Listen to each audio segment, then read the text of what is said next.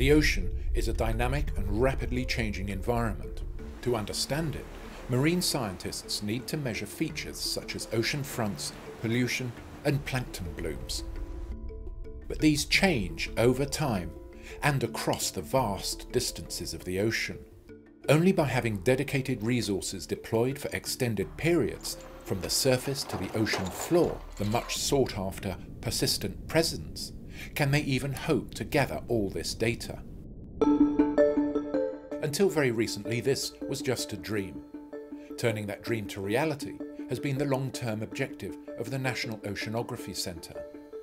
Their pioneering approach to innovation has opened up major opportunities for everyone, from solo inventors to businesses of all sizes.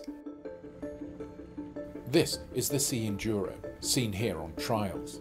It's a long-endurance unmanned surface vehicle, and it's launched a business worth millions for its creators, thanks to a collaboration with the National Oceanography Centre.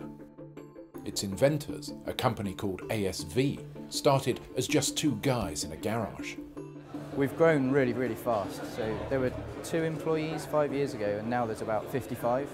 New funding models such as the Small Business Research Initiative and Innovate UK have led to a step change in the development and commercialisation of new technologies. And this is how it worked. The National Oceanography Centre issued a bid tender open to all comers to develop ideas for a new unmanned surface craft. All we wanted to do is, if you like, develop a hybrid vehicle where we could have, in this case, the target was 90 days at sea, but also the capability to reposition those platforms up to sort of 100 nautical miles at about 10 knots.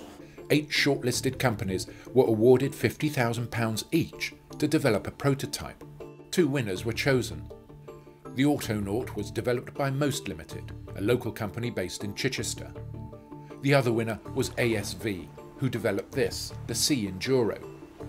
For both companies, the results of the partnership with the National Oceanography Centre has been dramatic. A large portion of that growth has come from our work with the Sea Enduro, so it now kind of definitely is one sort of major part of our business. From small beginnings, both companies now take their rightful place at the prestigious Ocean Business Exhibition, the world-leading ocean technology event.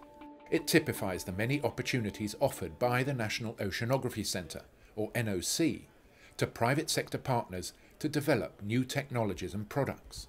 Partnering with industry is absolutely vital to NOC.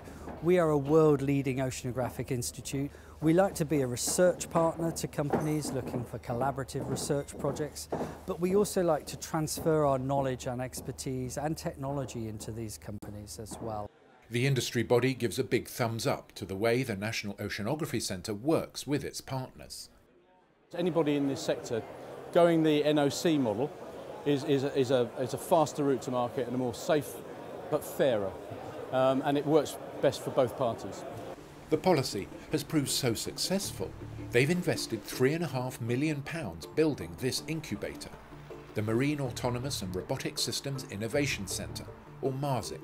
The Innovation Centre really hopes to be a catalyst for enabling those partnerships to really grow and flourish. Companies that locate here will benefit from on-site expertise and cutting-edge testing facilities. Brilliant for us. We're going to take some space in that because it encourages sort of international visitors to come to this region, and obviously then we can have meetings with them. It's kind of win-win situation. It's a step change for NOC, so I believe we're on the threshold of doing some really fundamental things with our science, but also engaging with industry.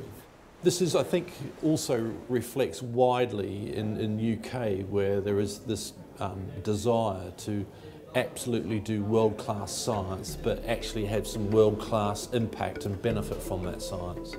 Lest anyone be in any doubt, the National Oceanography Centre is putting its money firmly where its mouth is.